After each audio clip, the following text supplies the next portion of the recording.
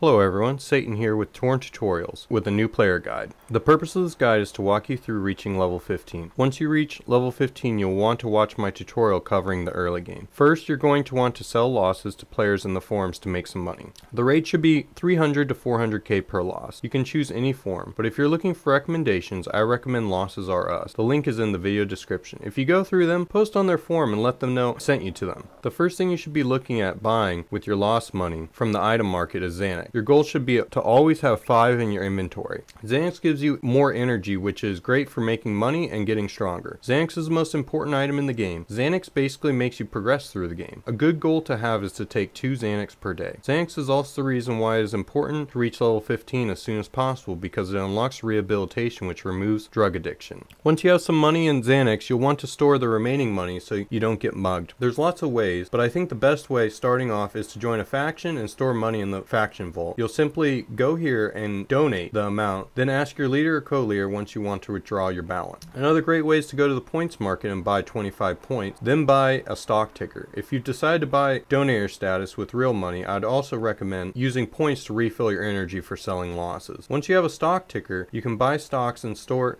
your money. When you need your money, just sell your stock. There is a tiny fee though, and you could lose a little bit of money. Then the next step I would say is renting a castle. They're dirt cheap and will expand how much happy you have. Starting off, happy is very important for getting stronger. Now that you have a castle, what you'll want to do is to look for a faction. In particular, you want a faction with an armory with experienced guns, combat armor, diamond bladed knives or makanas, and tons of booster perks and gem perks. These will help you get stronger, and the sooner you get in a good faction, the better. My faction particularly accepts new players, so if you want to join, our doors are open for you. After you've joined a faction, you'll want to do happy jumps at the gym. To do a happy jump, you'll need anywhere from 49 to 100 boxes of chocolate depending on your booster perks from your faction. Then you'll need 1 Xanax and 1 ecstasy. Those can all be found in the item market. The last thing you need is 25 points for an energy refill, and that can be found in the points market. If you join a new player friendly faction like mine, you'll only need to buy Xanax and the points for an energy refill. Everything else will be found in the faction armory for free. Now once you have all these items together, you'll want to wait until you have a full energy bar. Once you have a full energy bar, you'll take a Xanax. Then you'll wait until your drug cooldown is over.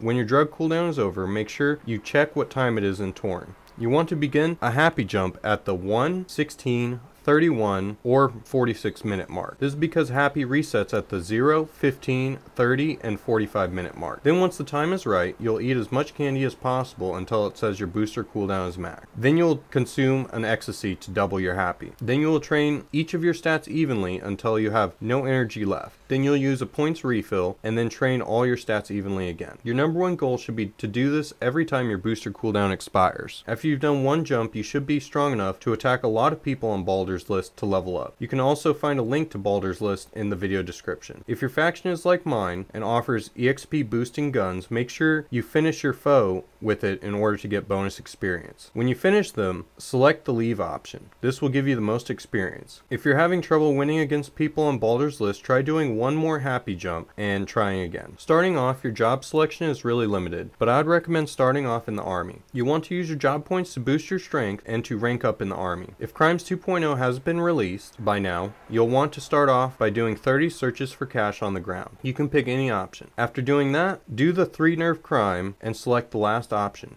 Every time you fail this crime, do 30 searches for cash on the ground again. Once you reach 150 bootlegging crimes, go to theft and steal jacket. As you play the game, there is milestones that give you merits. Think of merits as points to spend on a specialization for your character. For now, all you need to know is your first 55 merits should be spent on education time reduction. Speaking of education, when you select your first education course, make sure you select the sports science route. You want to do all these first. Lastly, be sure to like, comment, and share. I host daily hangouts in my Discord server, so feel free to join. Link is in the video description. If you feel I have earned your subscription, please subscribe. If you wish to support the channel, I have a Patreon in the video description.